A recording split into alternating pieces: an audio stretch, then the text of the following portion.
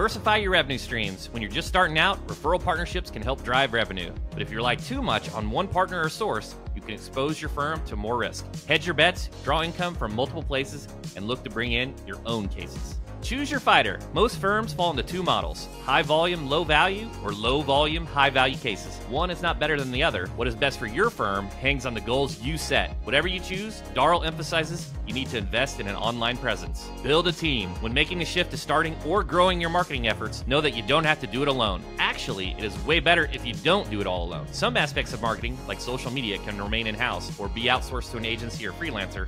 But for most firms, the more complex and specialized aspects of marketing, like PPC and SEO, should be delegated to the experts. Capitalizing a consistent marketing strategy can feel like a big investment. But remember, partnering with the right vendors will help fuel growth.